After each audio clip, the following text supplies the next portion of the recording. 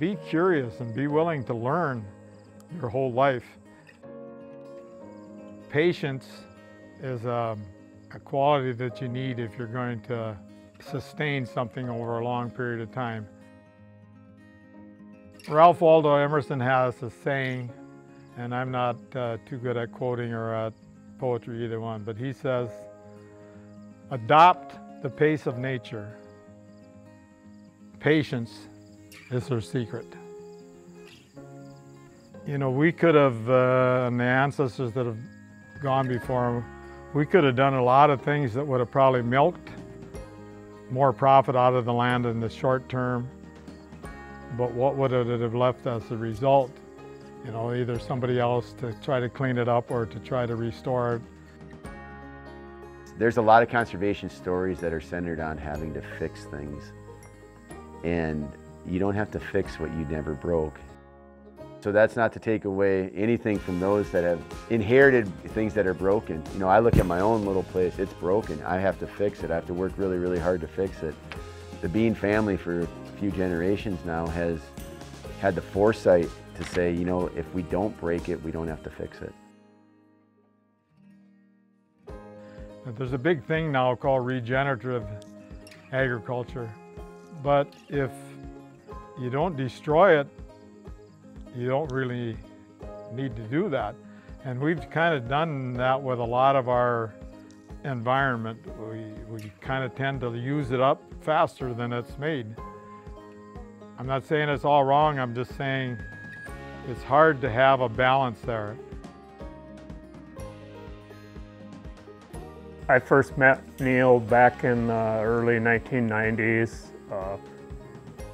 The service had a program where we restored wetlands on Conservation Reserve Program lands and pasture lands in other areas.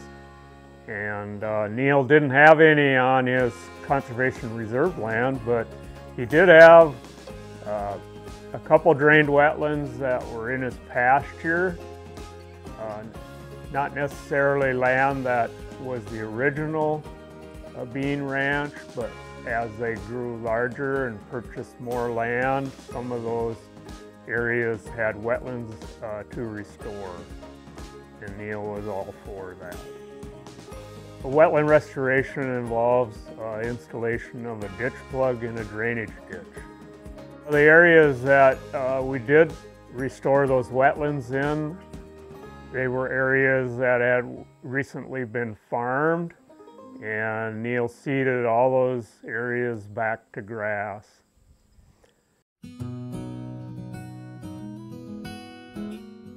Early in the 1990s, we had a called a Wetland Creation Program, and Neil was the chairman of the Marshall County Conservation District, and he signed the very first MOU with Partners for Wildlife to construct water sources for cattle.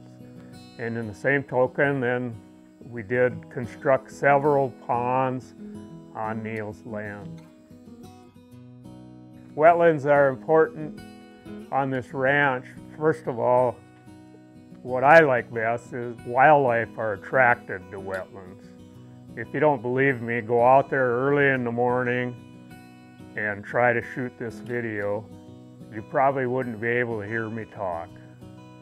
They're important also because they provide a water source for cattle and forage.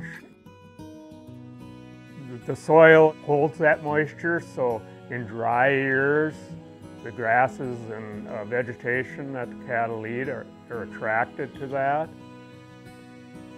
Wetlands also are nutrient traps that keep the nutrients up on the landscape instead of down in the lakes or rivers. They recharge the aquifer.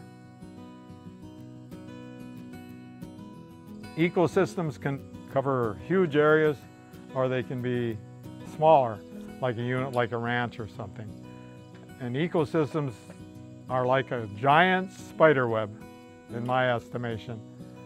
Every strand is connected to every other strand, And if you watch a big wolf spider in the barn where they have a spider web built, and you watch a fly come along and he hits it and this wolf spider's over here, he immediately goes over, sucks the juice out of the fly, whatever.